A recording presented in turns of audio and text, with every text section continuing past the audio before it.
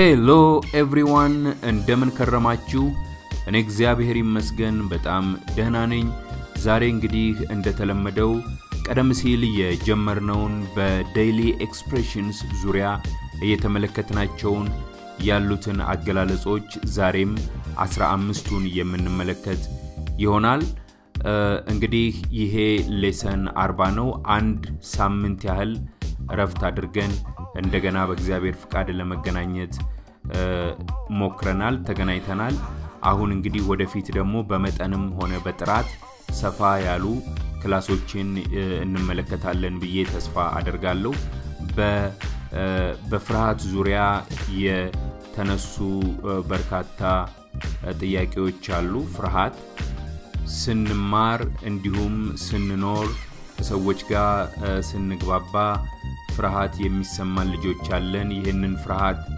ማሸነፍ የምንችለው እንዴት ነው የሚል ጥያቄ ያነሳችሁ ልጆች አላችሁ ስነ ልቦናዊ የሆነ አንዳንድ ትምህርቶች በዚህ ዙሪያ በተሰጠን ያላችሁኝ ልጆች አላችሁ በዚህ ዙሪያ ጠለቅ ያለ ትምህርት የምሰጥ ይሆናል ፍርሃት እንግዲህ የሚመነጨው በዋናነት ሳይንስ የሚነግረን ስነ ልቦና ሳይንስ የሚነግረን ፍርሃት የሚመነጨው ከሐሳብ ነው ሐሳቦች ከሐሳብ ነው ፍርሃት የሚመነጨው ፍርሃት ስሜት ነው ልክ እንደ መደሰት እንደ ማዘን ሁሉ ስሜት ነው ፍርሃት ስለዚህ ይሄ ፍርሃት ምንጩ ሐሳብ ነው ሐሳቦች ላይ የሚሰጡ በርካታ ትምህርቶች ከሐሳቦች የሚመነጩ ስሜቶችን መቆጣጠር እንድትችሉ ይረዳችኋል የትኛውም ሐሳብ የሚወልደው የሆነ ስሜት አለው ስለዚህ እነዚህ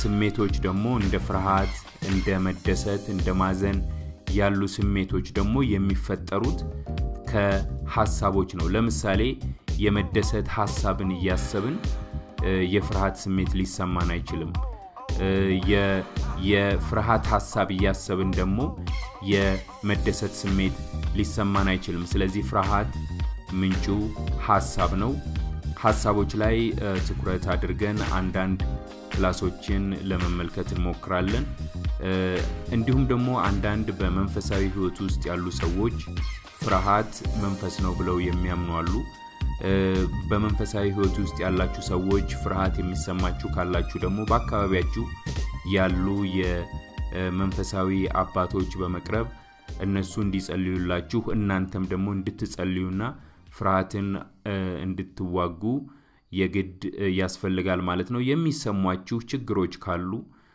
በህይወታችሁ ውስጥ ስትኖሩ ችግሮች ሲሰማችሁ ዝም ብላችሁ መቀመጥ መቻል የለባችሁም ችግሮቹን ይዛችሁ ወደ መፍትሄ ወደሚሰጡ ሰዎች ስትሄዱ ለነዛ ችግሮች መፍትሄ ታገኛላችሁ ማለት ነው የመማር አንዱ ጥቅሙ ይሄም ስለሆነ ማለት ነው ስለዚህ በዚህ ዙሪያ በፍርሃት ዙሪያ ትምህርት የምሰጥ ይሆናል አንዱ እና ጥሩ የምስራች ምንድነው ፍርሃት ለሁሉም ሰው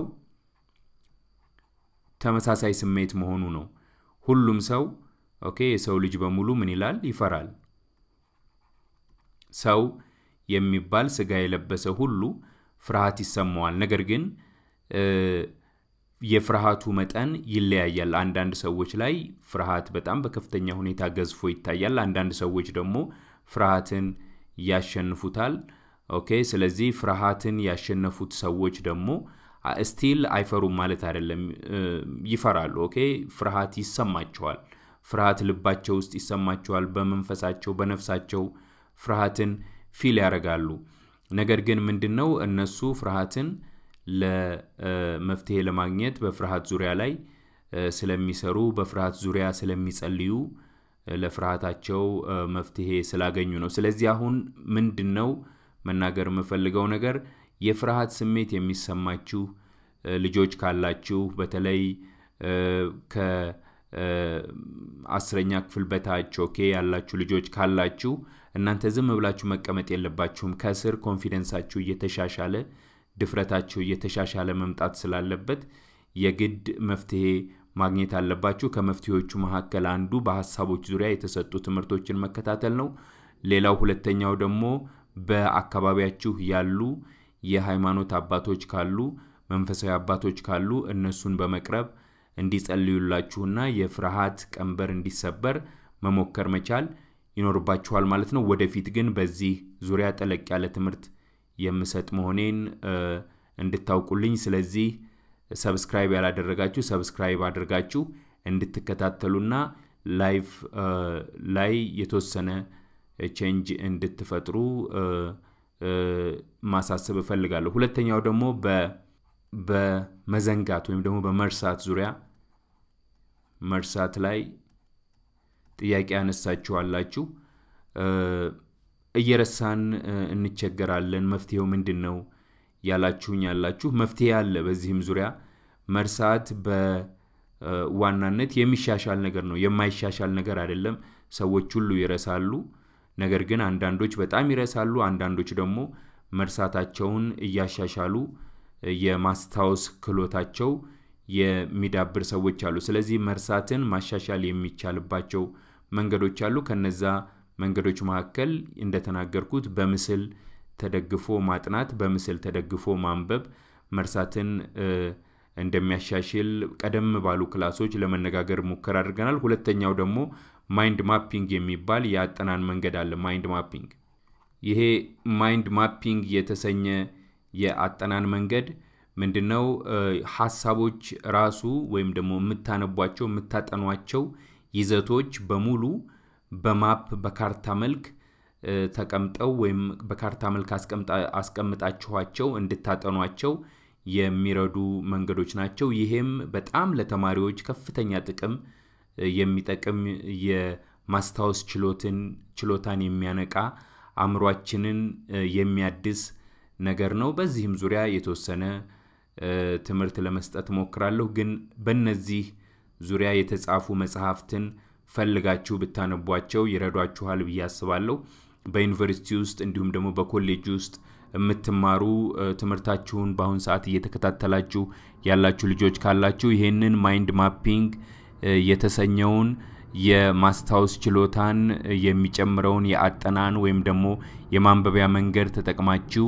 ብታጠኑና ንባባችሁን ሰፋፊ የሆኑ የንባብ መጽሐፍቶችን በዚህ አይነት መልኩ ተጠቅማችሁ ብታነቡ እርግጠኛ ነኝ በጣም በርካታ ይዘት ያለውን በጣም ብዙ ገጽ የሚፈጁ መጽሐፍትን ባጭር ጊዜ ውስጥ በማይንድ ማፒንግ ቴክኒክ ተጠቅማችሁ ማስታወስ የምትችሉ መሆኑን ልጠቁም ፈልጋለሁ ከታገሳችሁ ደግሞ ከኔው ጋር ወደፊት አብረን የምንመለከተው ይሆናል እንግዲህ በሁለቱ ባነሳችኋቸው ነጥቦች ላይ ይህን ያህል ከተናገርኩኝ ወደ ዛሬ የእንግሊዘኛ ጥናታችን እናመራለን ዛሬ በመጀመሪያ የምንመለከተው በዴይሊ ኤክስፕሬሽንስ ስር where would you like to go የተሰኘውን ኤክስፕሬሽን ይሆናል ኦኬ ሶ እንግዲህ አንድ ሰው where would you like to go ብሎ ሲጠይቀን ወይም አንዲት ሴት where would you like to go ብላ ስትጠይቀን ምን ብላን የጠየቀችው ምን ብሎ ነው የጠየቀው የሚለውን በትርጉም ማየት ያስፈልጋል እንግዲህ ምን ብላን የጠየቀችው ወይም ምን ብሎ ነው የጠየቀው ወዴት መሄድ ፈልገህ ነው ወይም ወዴት መሄድ ፈልገሽ ነው ማለት ነው then I like to go home ወደ ቤት መሄድ ፈልጌ ነው ይቺን I እንደዚህ ተደርጋ ተጽፋ ስትመለከቱ አጥራይ ተጻፈች ነች ምን ለማለት ነች I would ለማለት ነው ኦኬ I would ስለ ኮንትራክሽን ቀደም ሲል ለመመልከት ሞክረናል ነገር ግን I would ለማለት ነው ለምሳሌ እንደዚህ ተብሎ ቢጻፍ I apostrophe ve ቢሆን ምንድነው I have ለማለት ነው ኦኬ I have then ብዙ አሉ I like to go home ለማለት ነው ይሄንን እንድታስታውሱልኝ ይፈልጋለሁ then the second expression በሁለተኛ ተራ ቁጥር ላይ የተቀመጠው expression when do you get off work okay ምን ማለት ነው ይቺ get off የምትለዋን phrasal verb መመልከት ያስፈልጋል okay when do you get off work ይቺ ደግሞ when የምትለዋ የwh question መጠየቂያ መንገድ አንዷ ነች ስለዚህ ጊዜን የምትጠይቅ ነች when do you get off work ብሎ አንድ ሰው ቢጠይቀን ምን ለማለት ፈልጎ ነው መቼ ነው ከስራ የምትወጣው ለማለት ነው ስንት ሰዓት ነው ከስራ የምትወጣው እንደማለትም ጭምር ነው ኦኬ then I get off work at 6 p.m. 6 p.m. ላይ ከስራ ወጣለሁ ኦኬ 6 p.m.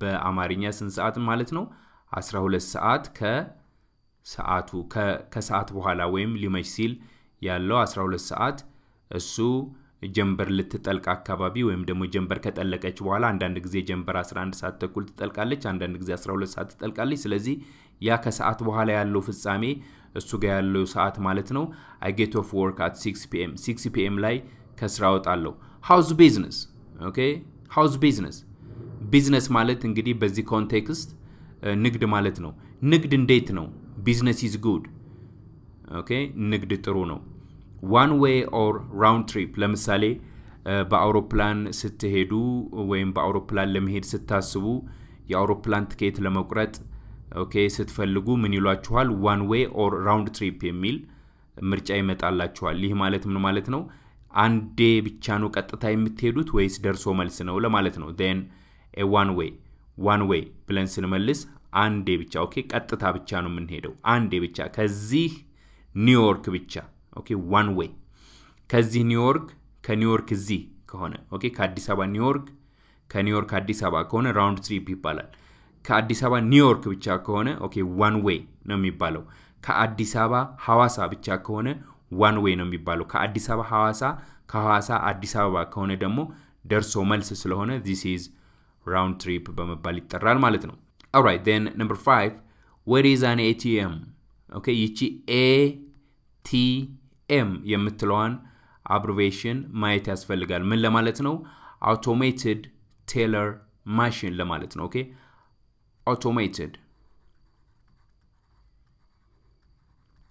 automated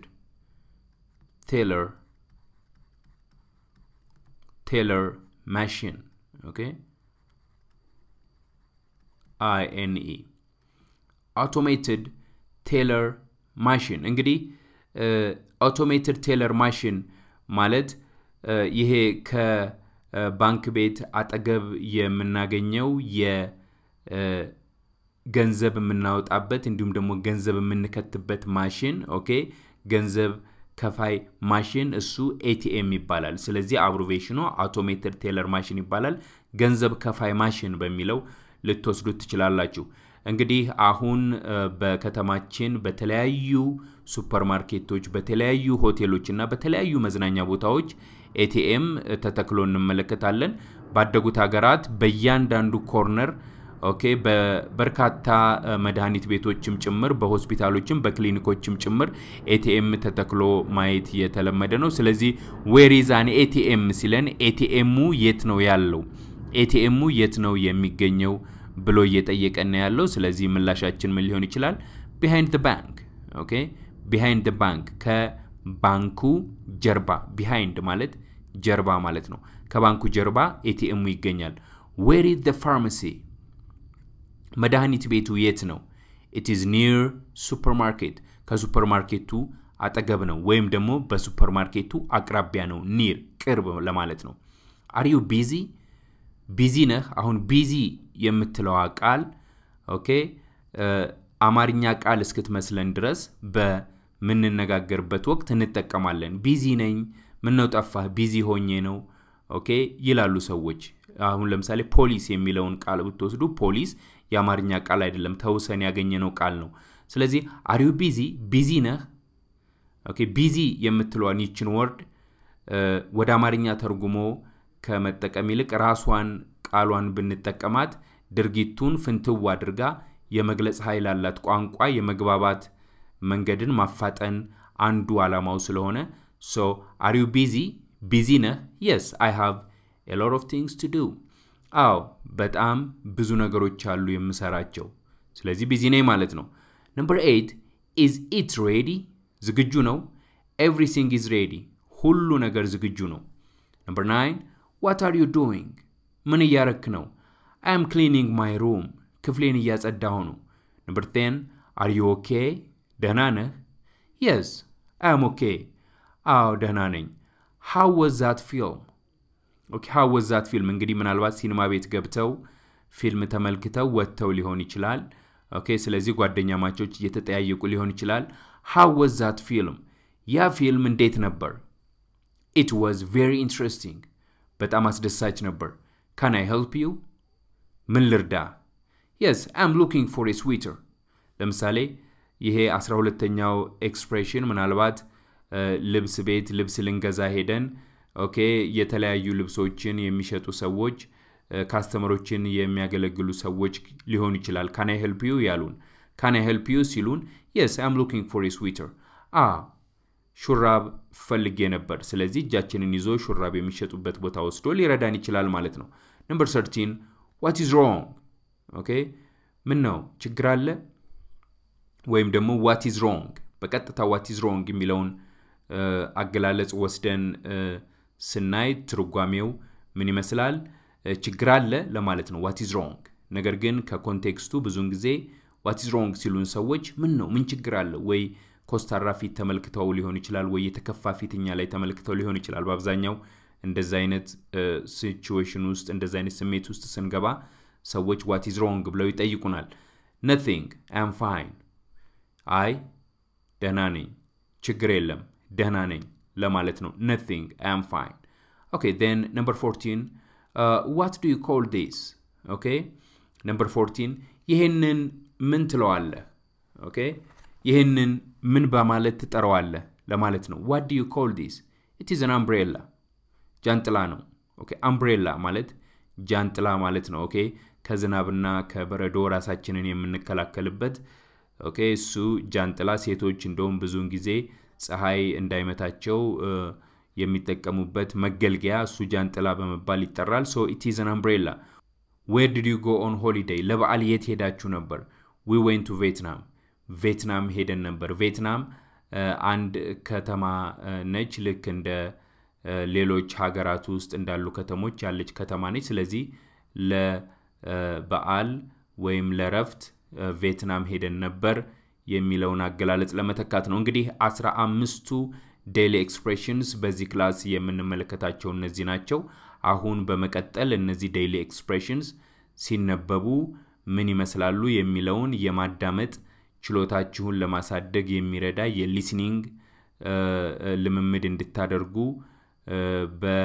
በተናጋሪው አንደበት ሲነገር ተሰማላችሁ በደንብ ታዳምጣላችሁ. እሱን በአግባቡ ካዳመጣችሁ በኋላ እንደገና ከኔ ጋር የምንገናኝ ይሆናል. ለማዳመጥ ተዘጋጁ. 1 2 3 ጀምሩ. Where would you like to go? I'd like to go home. Where would you like to go? I'd like to go home. When do you get off work? I get off work at 6 p.m. When do you get off work? I get off work at 6 p.m. How's business? Business is good. How's business? Business is good. One way or round trip? A one way. One way or round trip? A one way. Where is an ATM? Behind the bank. Where is an ATM? Behind the bank. Where's the pharmacy? It's near the supermarket. Where's the pharmacy? It's near the supermarket. Are you busy? Yes, I have a lot of things to do. Are you busy? Yes, I have a lot of things to do. Is it ready? Everything is ready. Is it ready? Everything is ready. What are you doing? I'm cleaning my room.